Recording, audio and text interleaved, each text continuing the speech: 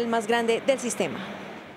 Cambiamos de tema porque un grupo de ciclistas encontró en la mitad de una vía destapada el cadáver de un hombre que al parecer era deportista, que habría sido víctima de delincuentes que lo habrían asesinado por robarlo. En video quedó registrado el momento en que encontraron el cuerpo de este hombre sin vida. Este es el momento en el que el grupo de ciclistas estaban realizando un recorrido en la ruta conocida como el Indio en la Calera, cuando se llevaron una desagradable sorpresa. Lo robaron, se dice que es un ciclista y le quitaron las zapatillas, casco, todo. Acostado, tenía sangre en todo el pecho. Este grupo de deportistas, al encontrar esa escena de crimen, se devolvieron en busca de las autoridades, quienes luego confirmaron que la agresión fue con un arma blanca. Hay bandas de codito, que por ahí hay un camino que da acueducto y va a dar al codito. Camilo, quien suele practicar ciclomontañismo, recomienda hacer estas rutas en grupo. Siempre andar en grupos.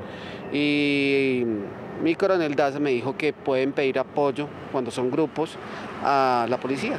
Ellos les prestan servicio de acompañamiento. Pero también pide a las autoridades que refuercen la seguridad en estos puntos. Como grupos especiales de policía que esté por las vías donde más transitan los ciclistas, ya que ahorita se está promoviendo mucho el uso de la bicicleta, pues debe promover más la seguridad hacia los ciclistas.